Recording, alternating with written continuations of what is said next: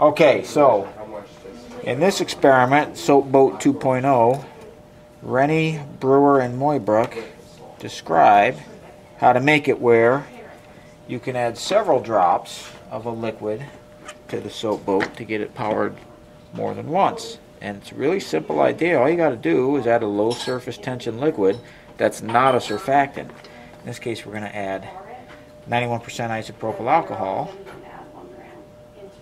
And sure enough, we get the boat powered as the low surface tension liquid is drawn out by the higher surface tension liquid. But here, since those molecules don't end up on the surface, we can power the boat again, and again, and again. And in our experiments, we seem to be able to continue to do this indefinitely.